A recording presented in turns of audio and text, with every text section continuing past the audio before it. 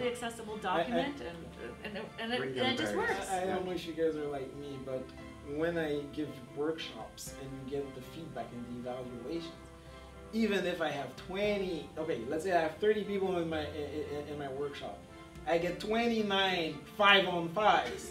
And I get stuck on the 1-on-5. I know that one person. That one person that didn't like the workshop, and the guy said everything that you showed us, it was on how to create ebooks with iBooks Author.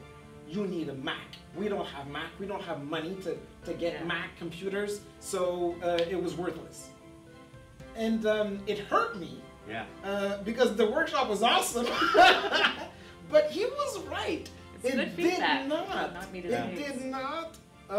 It was not. How can I say, accessible to everyone? Yeah. Because there are schools that don't have Macs and that can't even have Macs even if they wanted to, right? And so he was. So and I thought about that afterwards, and I've always, ever since, I've always tried to present a technology that worked on all platforms, that was easily accessible.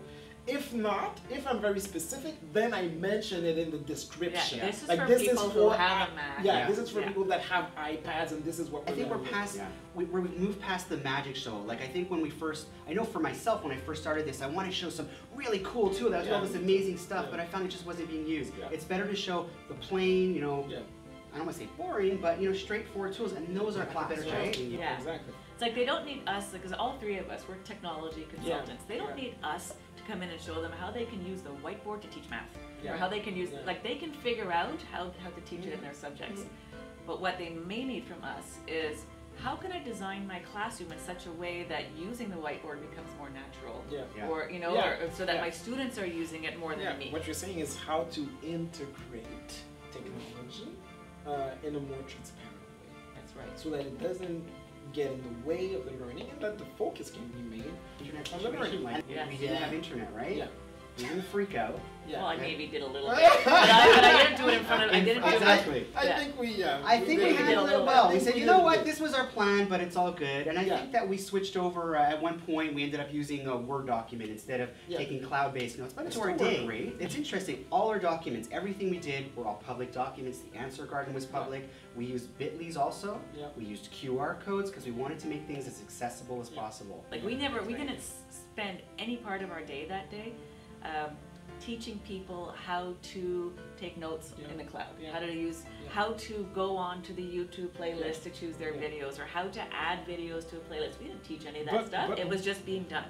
But once again, we made sure that they were using a variety of different technologies. And just like in a classroom, there might be an expert at the table who's great with Google Docs, right? Yeah. We kind of modeled that. You guys figured out that one of you's probably comfortable doing that. That's great, and you'll show each other. And sometimes people got excited about a tool we showed, and then we talked about it rather than just talking about tools. Anyone had. Like the Answer Garden. I mean, I don't think anyone knew about Answer Garden. Yeah. But and also the choice of technology is interesting because we shouldn't always be using technology that has a too much of a steep learning curve. Yeah. Because we want the focus to remain on technology. So a tool like Answer Garden, I think, was perfect because we didn't have much to tell them about it except just use it. Go to this website. This is what you have to do. Go to this address and type in your answer. Part of our discussion is, as technology consultants, we needed to bring technology to the workshop, but we didn't want to make it the focus. Yeah. So what we did is we blended it in to the way that they were working that day. They were taking notes as they were talking. We said one person at the table, we don't care who. You can use your notes there, take notes as you guys are discussing. And we kept bringing that back at different parts of the workshop. Remember, for the Ed Camp, they took a look, we projected the notes on the screen, on the walls actually. And that helped stimulate the conversation. So we were using technology implicitly. It was not the focus. I always use my soup analogy because you know I love food. But it's about soup, right? Like sometimes you have a vegetable soup, you just blend it all in there, right? Like you don't have those big carrot chunks anymore. It's just all in the soup and it tastes good. And I think that's kind of what we're doing with the technology is we're just kind of just blending it in there. It's part of the day. It's not the